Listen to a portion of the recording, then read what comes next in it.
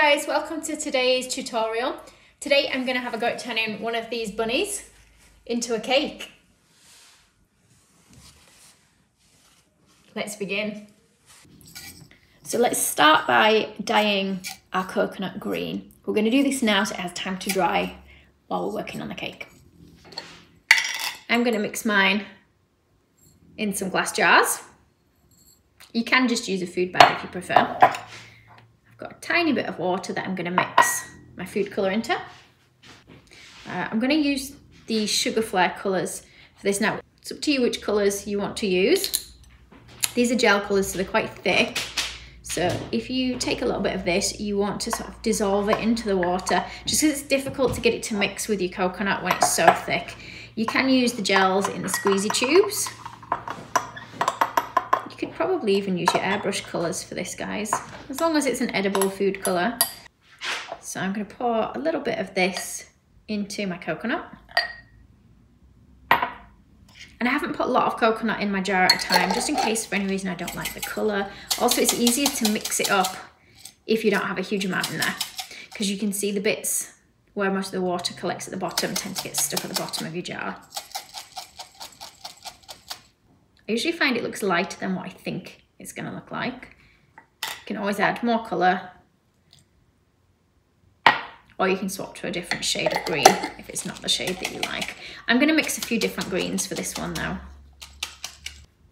So we're going to put it on some kitchen roll to let it dry out a bit.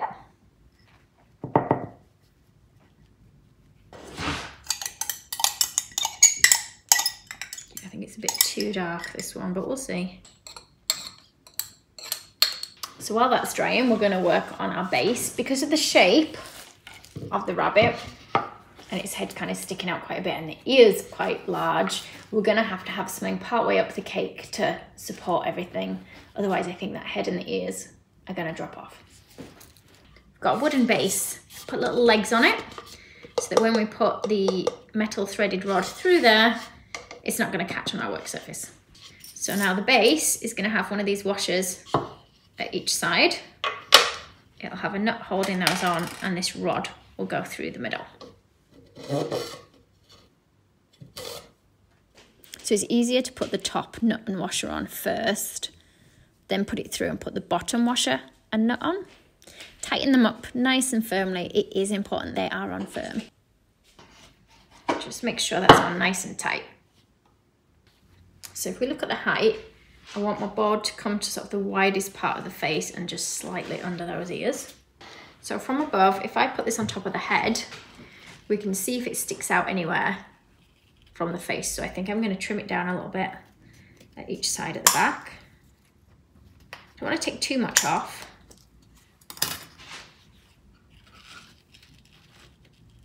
And then a little bit at the front here as well.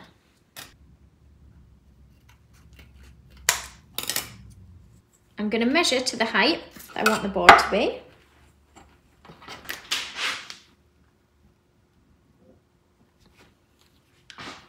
So it's about 17 centimetres up on the rabbit, and then we're going to measure against this here.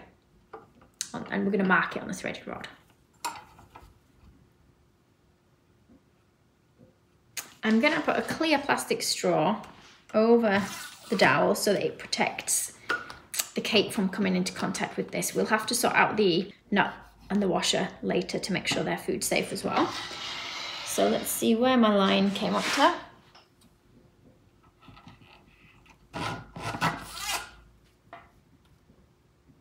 So let's cut this down here. This is actually, I've cut this just slightly lower than 17 centimetres. Oh, in fact, we've not allowed for that nut there. So let's see again.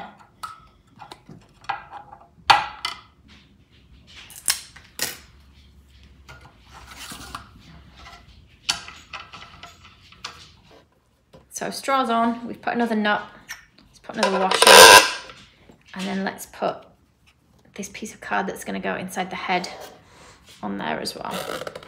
And don't forget to stick it out this way, because the bum of our rabbit is going to go here on the board and the face is going to stick out this way. So can you see if I face the rabbit's body straight towards me, the head is slightly off to one side. So we want to do the same thing with this, we want to put it slightly to the side.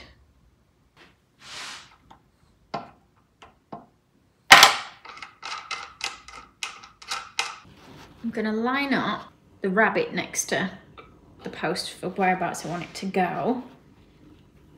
And then what I'm going to do is just mark the point at which the front of it touches the board, and the back of its legs, and then the back of its tail. Let's see if I can draw this on the board itself. It's about here. Here. And here. We're going to put some armature wire inside the ears just to help keep them up. And the ears, I don't think we're going to be able to make those out of cake. I don't think they're going to be firm enough. I just got the craft wire from, the armature wire from a craft store. So let's make them roughly the shape of the ear. We're going to make them a little bit smaller because when we build the modelling chocolate on top of that, I think we're going to use modelling chocolate anyway. When we build that onto it, it's going to bulk up quite a lot. Let's see if the other one is the same size. Yep, just at a slightly different angle. So let's make another one the same. So I've got two wires the same, they're just twisted over at the ends. And I'm actually going to use some modelling chocolate to bulk out the ears with rather than having cake in these. I'm going to use some green colour mill to just dye them to a green colour. So this colour won't fully show because we're going to cover the whole thing in coconut, but just if we've got a little bit showing, at least it's green underneath. I've split my modelling chocolate into two pieces, and then I've created this kind of shape. And what I'm going to do is just press down with my rolling pin in the centre, and I'm keeping these ears pretty thick. And I'm just kind of rubbing it on each side of my rolling pin for the shape, and then we're popping it out. And it gives me roughly the ear shape as it is. I'm just going to cut a little bit off that bottom end, and we're just going to repeat that for the other ear. So now getting the wire in was the trickiest bit. I had tried cutting a little gap in the back and trying to insert it in there. I did find this very difficult. So if you guys have different ideas of the best way to get the wire into this, let me know. I think I maybe should have tried to press this wire in while it was the original rough shape that I'd rolled sort of before I actually squished it onto the rolling pin itself. You can see it took quite a bit of playing around to get it into this ear. And I ended up having to patch up the back a little bit as well. Now, I'm not too worried about it being a bit untidy at the back because we are covering it in coconut. And the other one, I just cut the wire in half and I just stuck the wire in through the middle. Just checking the size against my rabbit. I'm actually just going to unscrew this top bit and we're going to add the wires from the ears under this washer and nut that's on the card that the head will sit on. So they're going to go around here. I was worried they're going to flop off a bit, so I actually put some little cocktail sticks in as well, just so there was extra support. And these again are going to sandwich between the washer and that little card that we've got. So I've kind of wrapped the wires around that a bit, and I've decided to put another washer over the top. So I'm going to stick a washer over that to hold it in place. Richard's kindly volunteered to help hold it in place for me because I was finding it a little bit tricky, this bit. And then we're going to put the nut back on the top, and I need to screw that on really nice and tight now. Now, I think the card for the face looking from above isn't quite long enough, so I'm just going to cut a little bit more of my cake card and we're just going to pop that under the washer like so that should hold it in place. I'm just going to cover my bit of rod up here at the top in kitchen foil just to try and make it food safe. And I'll have to do that with the washers as well. In fact, I'm just going to cover the whole of this head bit in the tin foil. It just makes life a little bit easier for me. We're not going to get much cake in the head, but I'd still like to put it in there still. So I'm just cutting out a piece of greaseproof paper, guys, because my wooden cake frame isn't food safe. So you don't want to put cake directly on that wood. You can either put a cake board on top of it or something in between. Now, the shape of this, which I'm also cutting out in cake, is actually the shape of the bottom of the rabbit. So the rabbit that I've got, the plastic one, I've drawn around it on some greaseproof paper, and this is the shape I've got. And I'm going to cut that shape out for my first layer of cake.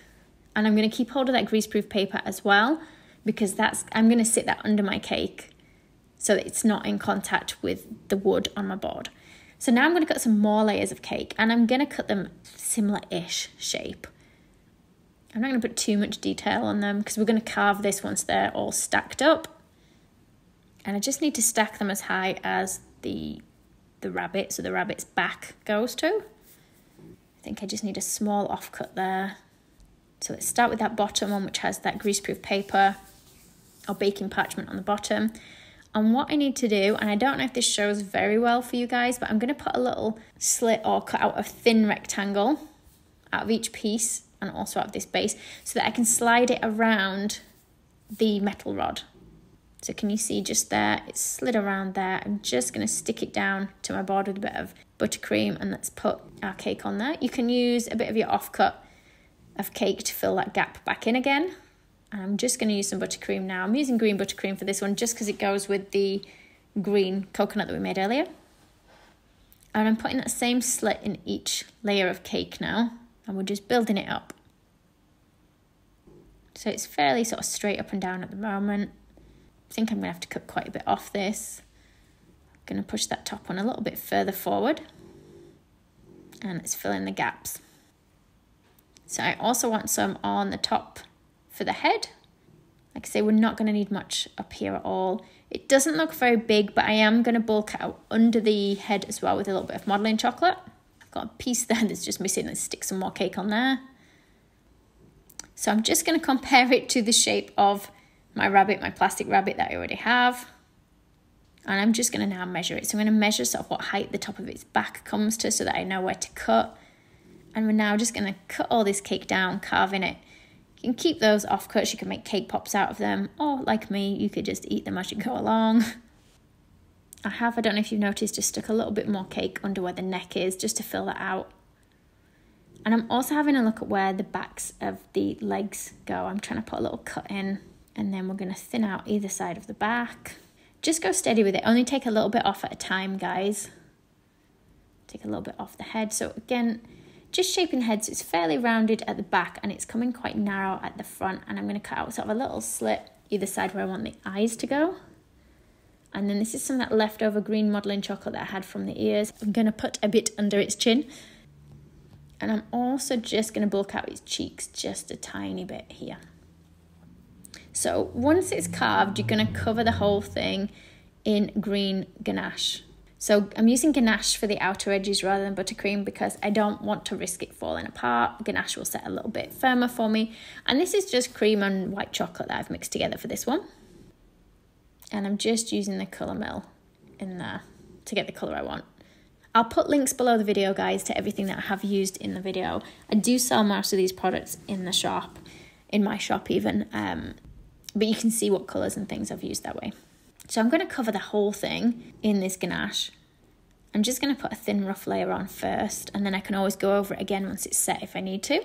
Also, you might see that some bits when we're doing the ganache don't look quite the right shape, and we can alter them. I still got to do, I think, a bit more carving further down on the body, but I just want to get the head ganached so that I know it's there, it's sturdy, and it's not going to fall apart. So whilst that ganache is setting on the face, I can do a bit more work on the body. So I'm cutting around like the feet, the backs of the legs, sort of its chunky sort of thigh bits on the back. Just cut a little bit at a time, guys, and take a step back, have a look at what you're doing, check it looks right. Let's cut a little bit out from between those front legs. And I want the chest to stay fairly big, so I don't want to cut too much off the chest area of my rabbit. And then once I'm happy with the shape, we can cover the body in the chocolate ganache as well. You might find if your ganache is starting to set a little bit and it's quite thick when you're putting it on, it will drag off bits of the cake and the cake will crumble and break. So just make sure the ganache is heated enough that it's nice and soft to spread on. Not too much that it's a bit oily. These are all the different colours of coconut that I made earlier. I say different colours of different shades of green. I'm just going to mix them all together. I tried to aim for a similar colour to the rabbit that I have, like the little plastic rabbit, which is just a cheap one that I got from Home Bargains, I think it was. So all of them together. I didn't quite make it the same colour green, but it's fine. I was still fairly happy with what it looked like. So just looking at it now, before I start adding the coconut, there's just a few bits I do want to alter where I haven't got it quite right. So I'm just taking a little bit off the top of the nose. I still haven't finished ganaching it, guys. I obviously forgot the far side of it. I do finish ganaching it though, don't worry. It doesn't stay like that.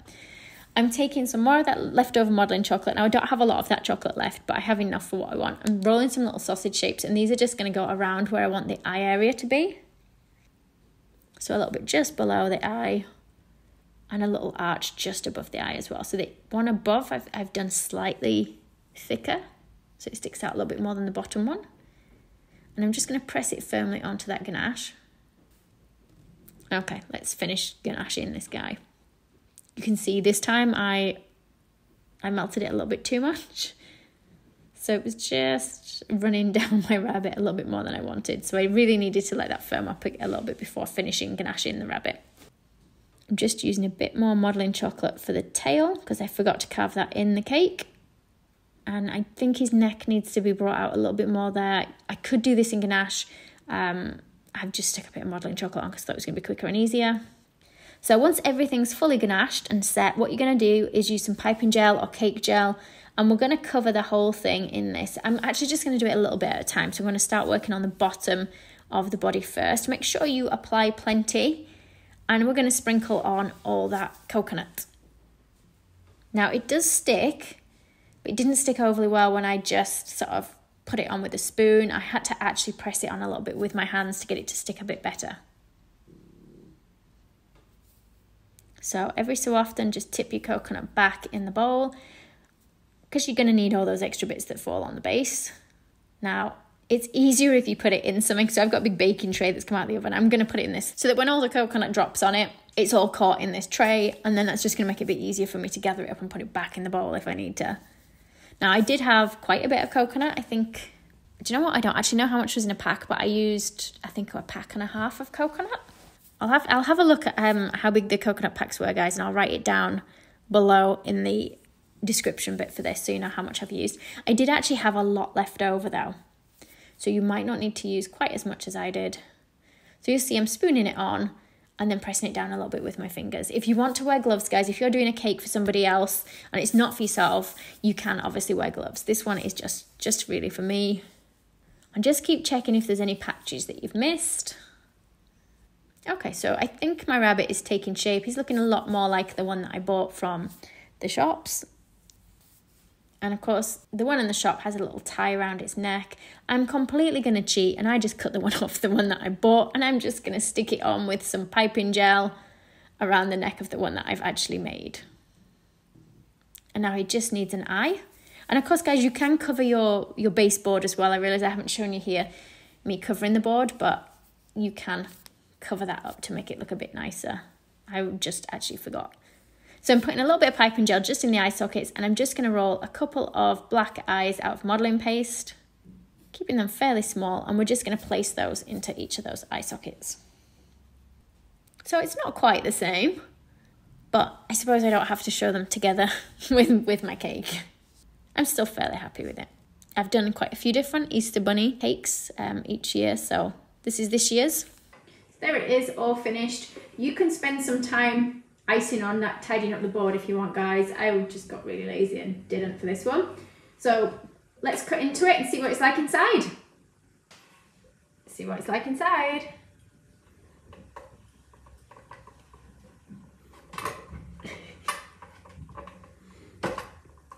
Thanks for watching this video, guys. I hope you've enjoyed it. Don't forget to subscribe to my channel for more tutorials like this one. And I'd love to see pictures of what you guys have made using the tutorials, and you can tag me over on my Facebook page and my Instagram page so I can see what you guys have been up to. Thanks for watching. Bye. If you liked the video, be sure to hit the thumbs up button and leave me a comment below. You can see more of my tutorials by clicking on the images on screen now. If you haven't already, make sure you click the subscribe button to stay up to date with my future tutorials. There are also links in the description box below where you can find me on Facebook, Instagram, and more.